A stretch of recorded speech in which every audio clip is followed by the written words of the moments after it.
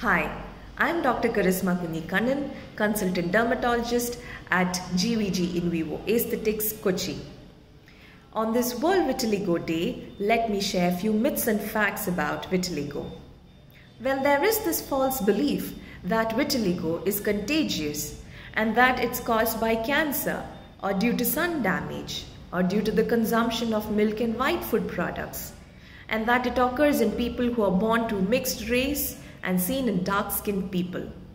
Well, the fact is that people who have vitiligo are born with a completely pigmented skin, but in the later stages of their life, due to the loss of melanin pigment in certain areas of the skin, develop white patches, which is treatable with the advance of science over decades now.